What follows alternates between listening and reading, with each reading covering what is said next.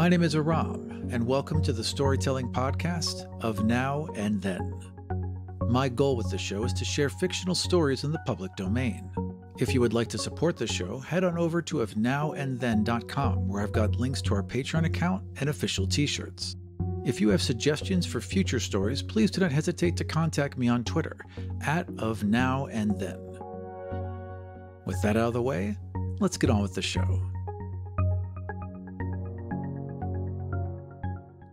The Machine Stops by E.M. Forster, published in 1909. Chapter 2. The Mending Apparatus.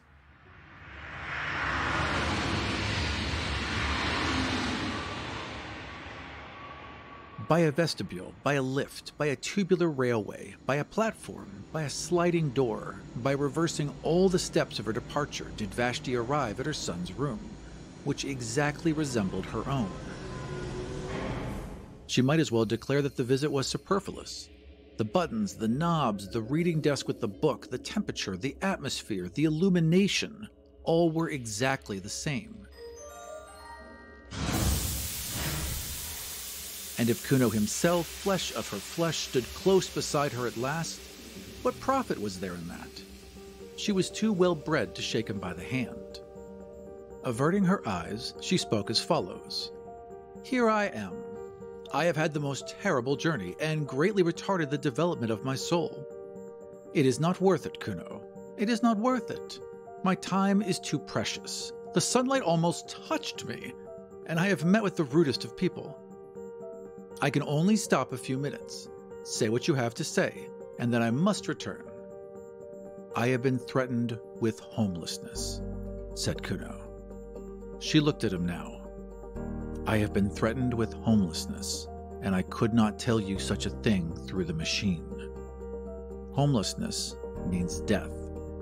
The victim is exposed to the air, which kills him. I have been outside since I spoke to you last. The tremendous thing has happened, and they have discovered me."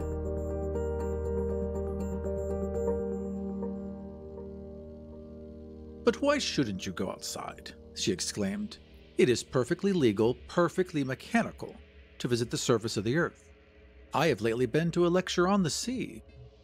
There's no objection to that. One simply summons a respirator and gets an egression permit. It is not the kind of thing that spiritually minded people do, and I begged you not to do it. There is no legal objection to it." "I did not get an egression permit." "Then how did you get out?" "I found a way of my own." The phrase conveyed no meaning to her, and he had to repeat it. "A way of your own," she whispered. "But that would be wrong." "Why?" The question shocked her beyond measure. "You are beginning to worship the machine," he said coldly. "You think it irreligious of me to have found out a way of my own. It was just what the committee thought when they threatened me with homelessness." At this she grew angry. "I worship nothing," she cried. "I am most advanced. I don't think you irreligious, for there is no such thing as religion left. All the fear, the superstition that existed once have been destroyed by the machine. I only meant that to find out a way of your own was... Besides, there is no new way out. So it was always supposed, except through the vomitories for which one must have an egression permit. It is impossible to get out. The book says so." "Well, the book's wrong, for I have been out on my own feet." For Kuno was possessed of a certain physical strength. By these days it was a demerit to be muscular. Each infant was examined at birth, and all who promised undue strength were destroyed. Humanitarians may protest, but it would have been no true kindness to let an athlete live. He would never have been happy in that state of life to which the machine had called him. He would have yearned for trees to climb, rivers to bathe in, meadows and hills against which he might measure his body. Man must be adapted to his surroundings, must he not? In the dawn of the world, our weakly must be exposed on Mount Taygetus. In its twilight, our strong will suffer euthanasia, that the machine may progress. that the machine may progress, that the machine may progress eternally.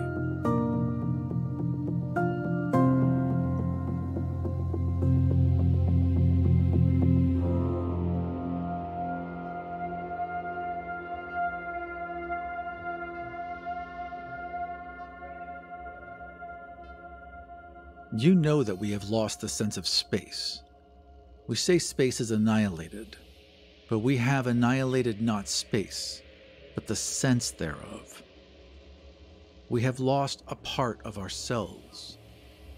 I am determined to recover it, and I began by walking up and down the platform of the railway outside my room.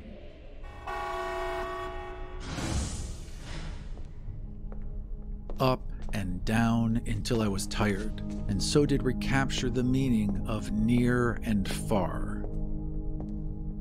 Near is a place to which I can get quickly on my feet, not a place to which the train or the airship will take me quickly. Far is a place to which I cannot get quickly on my feet.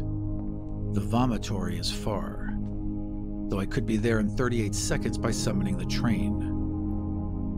Man is the measure. That was my first lesson. Man's feet are the measure for distance. His hands are the measure for ownership.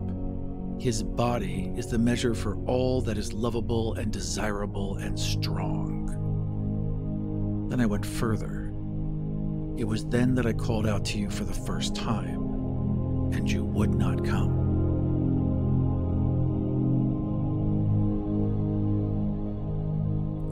The city, as you know, is built deep beneath the surface of the earth, with only the vomitories protruding. Having paced the platform outside my own room, I took to the lift to the next platform and paced that also. And so with each in turn until I came to the topmost, above which begins the earth. All the platforms were exactly alike, and all that I gained by visiting them was to develop my sense of space and my muscles. I think I should have been content with this. It is not a little thing.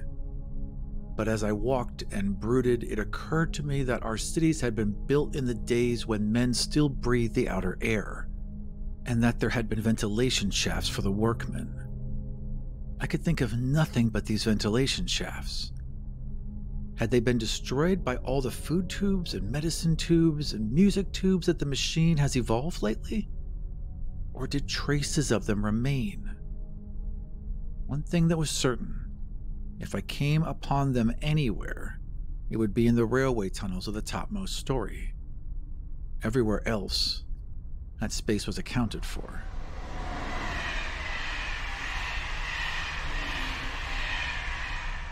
I am telling my story quickly, but don't think that I was not a coward, or that your answers never depressed me. It is not the proper thing. It is not mechanical. It is not decent to walk along a railway tunnel. I did not fear that I might tread upon a live rail and be killed. I feared something far more intangible, doing what was not contemplated by the machine. Then I said to myself, man is the measure. And I went, and after many visits, I found an opening. The tunnels, of course, were lighted. Everything is light, artificial light. Darkness is the exception. So when I saw a black gap in the tiles, I knew that it was an exception, and I rejoiced. I put in my arm. I could put in no more at first, and waved it round and round in ecstasy. I loosened another tile and put in my head and shouted into the darkness, I am coming. I shall do it yet. And my voice reverberated down endless passages. I seemed to hear the spirits of those dead workmen who had returned each evening to the starlight and to their wives, and all the generations who had lived in the open air called back to me. You will do it yet. You are coming. He paused, and as absurd as he was, his last words moved her. For Kuno had lately asked to be a father, and his request had been refused by the committee. He was not a type that the machine desired to hand on. Then a train passed.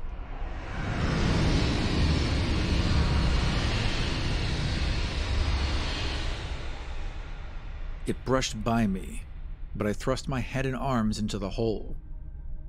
I had done enough for one day, so I crawled back to the platform, went down in the lift, and summoned my bed. Ah, what dreams. And again I called to you, and again you refused. She shook her head and said, Don't talk of these terrible things. You make me miserable. You are throwing civilization away. But I had got back the sense of space, and man cannot rest then. I determined to get in at the hole and climb the shaft. And so I exercised my arms. Day after day, I went through ridiculous movements until my flesh ached and I could hang by my hands and hold the pillow of my bed outstretched for many minutes. Then I summoned a respirator and started. It was easy at first. The mortar had somehow rotted, and I soon pushed some more tiles in and clambered after them into the darkness, and the spirits of the dead comforted me. I don't know what I mean by that. I just say what I felt. I felt, for the first time, that a protest had been lodged against corruption, and that even as the dead were comforting me, so was I comforting the unborn. I felt that humanity existed, and that it existed without clothes. How can I possibly explain this? It was naked. Humanity seemed naked. And all those tubes and buttons and machineries neither came into the world with us, nor will they follow us out, nor do they matter supremely while we are here. Had I been strong, I would have torn off every garment I had and gone out into the outer air unswaddled. But this is not for me, nor perhaps for my generation.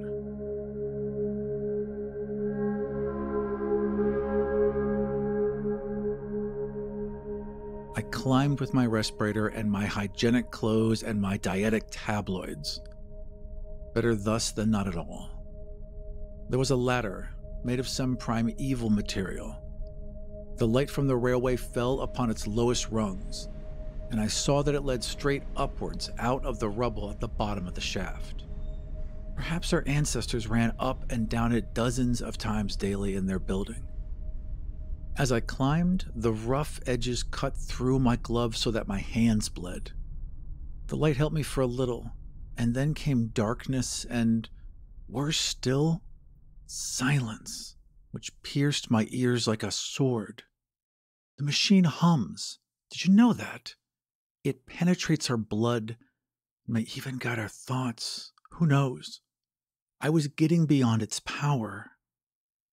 Then I thought, this silence means that I am doing wrong. But I heard voices in the silence, and again they strengthened me. I had need of them. The next moment I cracked my head against something. She sighed. I have reached one of those pneumatic stoppers that defend us from the outer air. You must have noticed them on the airship. Pitch dark, my feet on the rungs of an invisible ladder, my hands cut. I cannot explain how I lived through this part, but the voices still comforted me, and I felt for fastenings. The stopper, I suppose, was about 8 feet across. I passed my hand over it as far as I could reach. It was perfectly smooth. I felt it almost to the center. Not quite to the center, for my arm was too short. Then the voice said, "Jump. It is worth it. There may be a handle in the center, and you may catch hold of it and so come to us your own way. And if there is no handle, so that you may fall and are dashed to pieces, it is still worth it. You will still come to us your own way." So I jumped. There was a handle, and... He paused. Tears gathered in his mother's eyes. She knew that he was fated. If he did not die today, he would die tomorrow. There was not room for such a person in the world. And with her pity, disgust mingled. She was ashamed at having borne such a son. She who had always been so respectable and so full of ideas. Was he really the little boy to whom she had taught the use of his stops and buttons? To whom she had given his first lessons in the book? The very hair that disfigured his lips showed that he was reverting to some savage type. On atavism, the machine can have no mercy. There was a handle, and I did catch it. I hung tranced over the darkness, and I heard the hum of these workings as the last whisper in a dying dream. All these things I had cared about, and all the people I had spoken to through tubes appeared infinitely little. Meanwhile, the handle revolved. My weight had set something in motion, and I span slowly, and then... I cannot describe it. I was lying with my face to the sunshine. Blood poured from my nose and ears, and I heard a tremendous roaring. The stopper, with me clinging to it, had simply been blown out of the earth, and the air that we make down there was escaping through the vent into the air above. It burst forth like a fountain. I crawled back to it, for the upper air hurts, and as it were, I took great sips from the edge. My respirator had flown goodness knows where, my clothes were torn. I just lay with my lips close to the hole, and I sipped until the bleeding stopped. You can imagine nothing so curious. This hollow in the grass, I will speak of it in a minute, the sun shining into it, not brilliantly, but through marbled clouds. The peace, the nonchalance, the sense of space. And brushing my cheek, the roaring fountain of our artificial air. Soon I spied my respirator, bobbing up and down in the current high above my head. And higher still were many airships. But no one ever looks out of airships, and in any case, they could not have picked me up. There I was, stranded. The sun shone a little way down the shaft and revealed the topmost rung of the ladder. But I was hopeless trying to reach it. I should either have been tossed up again by the escape or else have fallen in and died. I could only lie on the grass, sipping, and from time to time glancing around me. I knew that I was in Wessex, for I had taken care to go to a lecture on the subject before starting. Wessex lies above the room in which we are talking now. It was once an important state.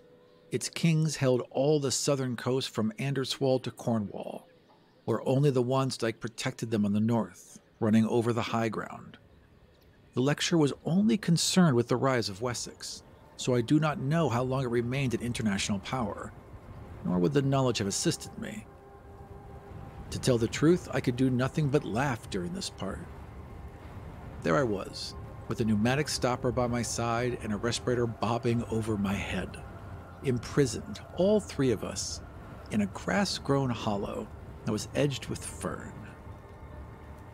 Then he grew grave again. Lucky for me that it was a hollow, for the air began to fall back into it, and to fill it as if water fills a bowl. I could crawl about. Presently I stood. I breathed a mixture in which the air that hurts predominated whenever I tried to climb the sides. This was not so bad. I had not lost my tabloids and remained ridiculously cheerful. And as for the machine, I forgot about it altogether. My one aim now was to get to the top, where the ferns were, and to view whatever objects lay beyond. I rushed the slope.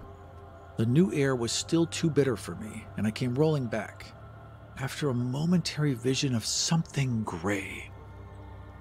The sun grew very feeble, and I remembered that he was in Scorpio. I've been to a lecture on that too. If the sun is in Scorpio and you are in Wessex, it means that you must be as quick as you can, or it will get too dark. This is the first bit of useful information I have ever got from a lecture, and I expect it'll be my last. It made me try frantically to breathe the new air, and as to advance as far as I dared out of my pond. The hollow filled so slowly. At times I thought that the fountain played with less vigor. My respirator seemed to dance nearer the earth. The roar was decreasing.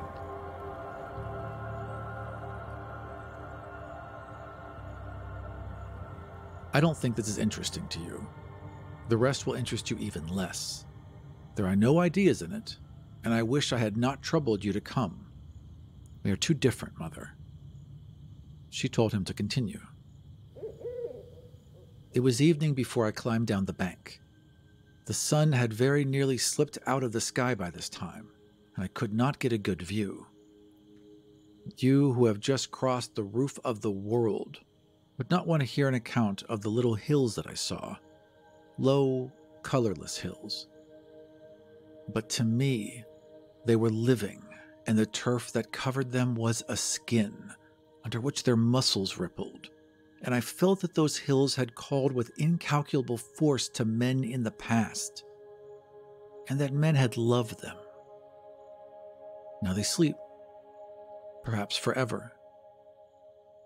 They commune with humanity in dreams. Happy the man, happy the woman who awakes the hills of Wessex, for though they sleep, they will never die. His voice rose passionately. Cannot you see, cannot all you lecturers see, that it is we that are dying, and that down here the only thing that really lives is the machine? We created the machine to do our will, but we cannot make it do our will now.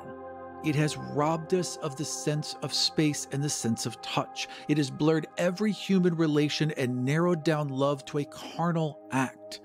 It has paralyzed our bodies and our wills, and now it compels us to worship it. The machine develops, but not on our lines. The machine proceeds, but not to our goal. We only exist as the blood corpuscles that course through its arteries, and if it could work without us, it would let us die. Oh, I have no remedy, or at least only one: to tell men again and again that I have seen the hills of Wessex as Alfred saw them when he overthrew the Danes.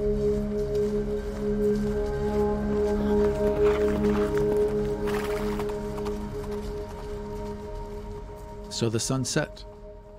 I forgot to mention that a belt of mist lay between my hill and other hills, so that it was the color of pearl.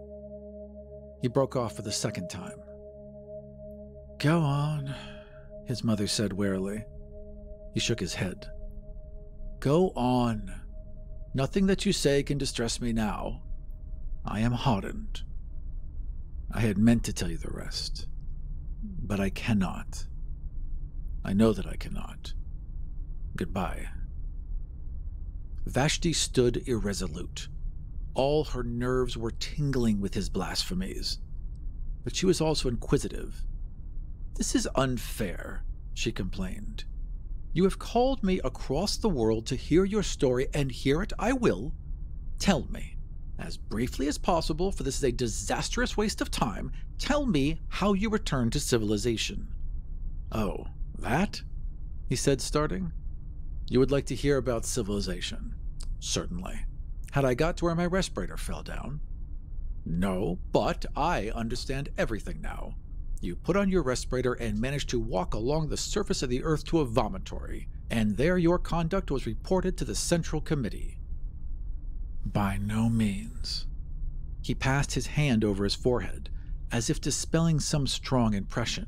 Then, resuming his narrative, he warmed to it again. My respirator fell about sunset. I had mentioned that the fountain seemed feebler, had I not? Yes. About sunset, it let the respirator fall. As I said, I had entirely forgotten about the machine, and I paid no great attention at the time, being occupied with other things. I had my pool of air, into which I could dip when the outer keenness became intolerable, and which would possibly remain for days, provided that no wind sprang up to disperse it. Not until it was too late did I realize what the stoppage of the escape implied. You see, the gap in the tunnel had not been mended. The mending apparatus was after me. One other warning I had, but I neglected it. The sky at night was clearer than it had been during the day, and the moon, which was about half the sky behind the sun, shone into the dell at moments quite brightly. I was in my usual place, on the boundaries between the two atmospheres, when I thought I saw something dark move across the bottom of the dell and vanished into the shaft. In my folly, I ran down. I bent over and listened, and I thought I heard a faint scraping noise in the depths. At this, but it was too late, I took alarm. I determined to put on my respirator and to walk right out of the dell. But my respirator had gone. I knew exactly where it had fallen, between the stopper and the aperture, and I could even feel the mark that it had made in the turf. It had gone, and I realized something evil was at work, and I had better escape to the other air, and if I must die running toward the cloud that had been the color of pearl. I never started. Out of the shaft, it was too horrible. A worm, a long white worm, had crawled out of the shaft and was gliding over the moonlit grass. I screamed. I did everything that I should not have done. I stamped upon the creature instead of flying from it, and at once it curled around the ankle. Then we fought. The worm let me run all over the dell, but edged up my leg as I ran. "Help," I cried. This part was too awful. It belongs to the part that you will never know. "Help," I cried. Why cannot we suffer in silence? "Help," I cried. Then my feet were wound together. I fell. I was dragged away from the dear ferns and the living hills and past the great metal stopper. I can tell you this part. And I thought it might save me again if I caught hold of the handle. It also was enwrapped. Oh, the whole dell was full of the things. They were searching it in all directions. They were denuding it, and the white snouts of others peeped out of the hole, ready if needed. Everything that could be moved they brought. Bushwood, bundles of fern, everything, and down we all went entwined into hell. The last things that I saw, ere the stopper closed after us, were certain stars, and I felt that a man of my sort lived in the sky. For I did fight. I fought till the very end, and it was only my head hitting against the ladder that quieted me.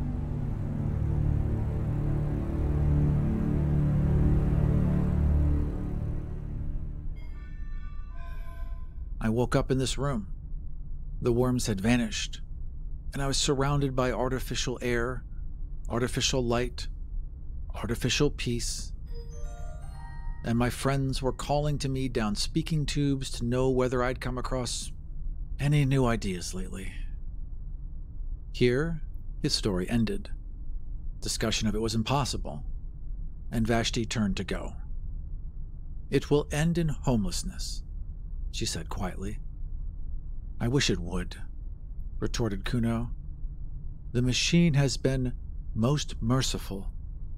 I prefer the mercy of God." "By that superstitious phrase, do you mean that you could live in the outer air?" "Yes. Have you ever seen, round the vomitories, the bones of those who were extruded after the Great Rebellion?" "Yes. They were left where they perished for our edification. A few crawled away, but they perished too. Who can doubt it? And so with the homeless of our own day. The surface of the earth supports life no longer. Indeed. Ferns and a little grass may survive, but all higher forms have perished. Has any airship detected them? No. Has any lecturer dealt with them? No. Then why this obstinacy? Because I have seen them. Seen what? Because I have seen her in the twilight. Because she came to my help when I called. Because she, too, was entangled by the worms. And luckier than I, was killed by one of them piercing her throat. He was mad. Vashti departed, nor, in the troubles that followed, did she ever see his face again. Thank you for joining me for Chapter 2 of The Machine Stops. To support Of Now and Then and the other podcasts I produce, head on over to ofnowandthen.com. And we'll see you next time for Chapter 3 of The Machine Stops.